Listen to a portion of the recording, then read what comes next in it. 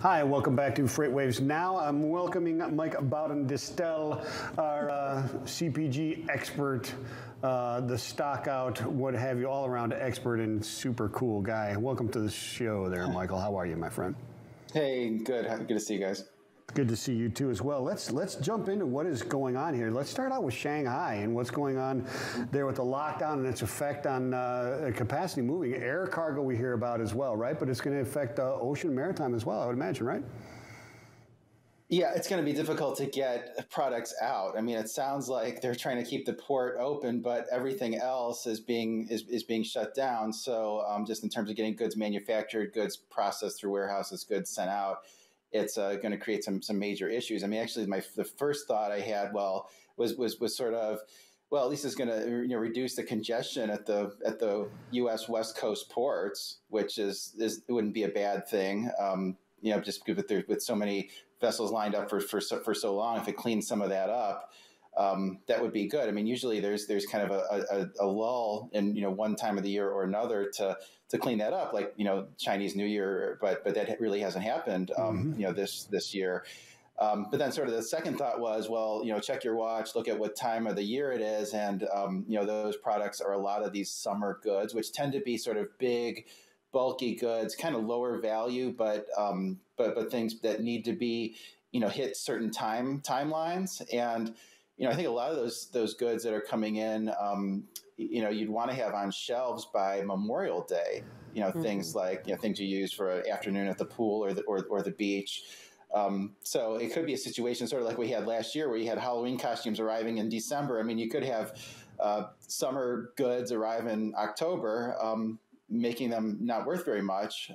So I think that's a major concern with all these shutdowns. Who knows how impactful they'll ultimately be, but it's not like everything was running fluidly to begin with. Some shippers are trying to route it through the port of Ningbo, but that can only alleviate so much of these issues. And you sort of look at the sort of impacts on, let's say, intermodal. Well, about 70% of the imports that hit the West Coast tend to go intermodal. If these are just delayed, like I was describing, I mean, I think a lot of those are going to go more truck. I mean, you have seen the truck market in LA, loosen up quite a bit. So, I think it's going to be a hit to the intermodal market share there. Yeah, Michael, a question when we talk about this one here, you made a point there that I think is worth exploring, at least for a moment. Maybe it isn't, but in my mind it is the fact that, they're trying to keep the port open, right? And even if the port is open, if the manufacturing and shipping to that port, in order to get it on a ship, isn't moving, does that cause a different type of a bubble or hiccup for us in the supply chain? As Lorianne LaRocca was showing, what quintuple the ships now staged out there, because it doesn't matter if the port is open, if there's nothing to load onto the ships, what does it matter? Yeah, I think that's exactly right. I mean, I think there's just, as we've learned, all these different parts of the supply chain have to be running in order for something to be open. It's kind of like keeping the port of LA Long Beach open 24/7. Well, if no one else operates 24/7, sort of what good does it do? So, I completely share your thought there. And the interesting thing, too, about this is that the Shanghai lockdown is kind of going in a two-phased approach, right? They've got the east side of the city lockdown for this first part, and then they're going to move that to the west side. But that doesn't necessarily extend to the airports, which are still trying to run, and the port, as you mentioned. C.H. Robinson has put out this advisory saying, okay, this is what we need to do with our clients. It's now affecting the road transportation, ocean terminals, airports, customs brokerage, all of the like. What do these other groups, maybe the freight forwarders, the 3PLs that are operating in China, just the ports broadly, need to do to kind of get ahead of this? I think they need to just give their customers as much visibility as they have internally. I think that's probably the best thing. I mean, there's only, I think, so much they can do when big cities in China are shutting down, and there's only so much. Even if let's say the airports are available, but the ocean terminals aren't, because they're not getting the goods in. I mean, there's only so much freight that's going to move via the airport. But I just think probably visibility to the customers is probably the best thing that they can do right now. So, Michael, you talked about the issue with at least trying to get the seasonal goods, on the shelves during the actual season this year, as opposed to what they've been, dealing with. We're going to see last year's Halloween costumes, I think, in 2023 or something like that. I don't forget what the report is, but and now it's happening again, or potentially it's happening again, or I guess it really is. But how far back is it, and how detrimental is this to those businesses? I would imagine they've been trying to get ahead of this game, correct? And now are they, or is this just throw it completely out of whack again? Yeah, I mean, certainly they've been trying to get ahead of it, and I think that's why you've seen inventory levels rise in the way they have, and a lot of shippers have decided that it's not so important to get the goods into their preferred ports and their preferred, transportation lanes. The idea was just to get them, into the U.S. and then we'll figure it out, after that. And I think some companies have done that and have had, have a lot in inventory and others don't. But the lot of the seasonal stuff is really where the issue is. So I think it's a little bit on a case by case basis. But still, I think so a lot of these goods, it's almost like food. I mean, it's just not worth very much if it doesn't hit the right season. Mike, let's touch on our second topic today, this now emerging thesis that an oversupplied trucking market is existing, what that kind of means for CPG and intermodal. Starting off with this, can you talk what people are meaning when they say this oversupplied trucking market? Sure. So, the last, let's say year and a half, I mean, really it's been, the trucking market's been very tight. I mean, prices have been rising sharply. Contract rates have been up double digits. Spot rates have been very high. I mean, really, there's been lots of demand and not enough supply. But we're seeing that change with the data where carriers are rejecting fewer loads.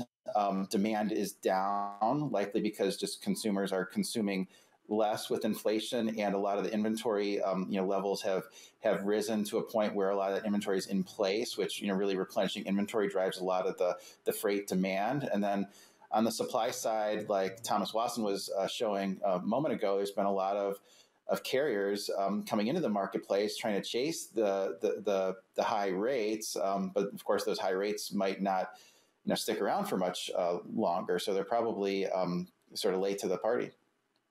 Yeah, they definitely are. Does this help those CPG and others that are having issues with their supply chain? Does the kind of the slowdown in Shanghai and the if you want to call it a glut or whatever of the operating authorities and the loosening, I guess, of capacity, does that ease kind of the pressure and their ability to get things moved and where they need to be on those shelves, or have they just not stocked enough? I think it does. I think this is a benefit for CPGs. And if I was a CPG company managing my transportation, I would start to get more aggressive right now in terms of negotiations with carriers, because I mean, CPGs have some of the best freight. I mean, they have, it tends to be stable. It tends not to be what consumers cut back on. And, a lot of these companies have had to use more spot freight, but I think they're really sort of in sort of the driver's seat when it comes to this next upcoming round of negotiations. I mean, better than they were, because carriers are gonna are seeing these data points too, and they want to have a more stable freight base, and CPGs are one way to do that. Yeah, so it's a kind of a positive thing, or at least it lends you towards a positive kind of nature or thought process if you're a CPG guy. How does this start to interact with intermodal? You're a big intermodal guy as well, Mike. You're quite knowledgeable there. How do you see this impacting that? So I think initially a little bit of a slowdown in consumer demand could be a positive for intermodal. I mean, in the last year, we've seen such issues with congestion, at and near terminals, and shortages of equipment, containers and chassis, not enough places to put, the boxes. And, last year, I mean, plenty of demand, but we were still seeing domestic intermodal volumes down double digits in that third quarter, for most of the third quarter. So, initially a little bit less demand, I think, gives companies a chance to turn those containers faster. The domestic intermodal companies turn those containers faster and have a little bit more fluid product offering to make it a more truck-like service. And at least so far, we've seen intermodal volumes, at least domestic intermodal volumes, hold up well, even though the demand for trucking has come down pretty sharply in the last month. So I think initially it could actually be a little bit of a benefit. Now, as time goes on, there's no way to hide from the fact that, same thing that's moved in dry vans is moved in intermodal containers. And, if the consumer really retrenches, well, then that's less demand for intermodal and ultimately a bad thing. Mike, before we let you go really quickly, I want to talk a little bit about this oversupply in trucking and what this could mean for inflation when it comes to the CPG goods, especially as those CPG companies, as you mentioned, kind of have the upper hand when it comes to their transportation spend. Can you touch a little bit on if this now maybe softening of the market could bring down some of that inflationary pain that we've been seeing? Yeah, I think it does, but you do have to put this in context of what a CPG company is looking at, which, about 45-50% of their cost of sales is ingredients. And then some of the other big components are labor and packaging and contract manufacturing. So all those things are rising. And then when you look at their transportation spend, it's about 9%, 8, 9, 10%. So not too different than, transportation and logistics as a percentage of the U.S. economy. So I think it takes the edge off of that particular inflationary pressure. Now, if there is less demand for CPG, then I think that helps them on the contract manufacturing side. They can get rid of that very expensive contract manufacturing, bring that more in-house. So both of those things can help margins, but they're still facing all kinds of pressure on ingredients, packaging, labor costs. So it's not like CPG companies are out of the woods on inflation. Right. All right, Mike, well, thank you for being with us today. It's great to have you as always. We'll catch your show, The Stockout, later this afternoon as well, and we'll talk to you next week. Okay. See you later.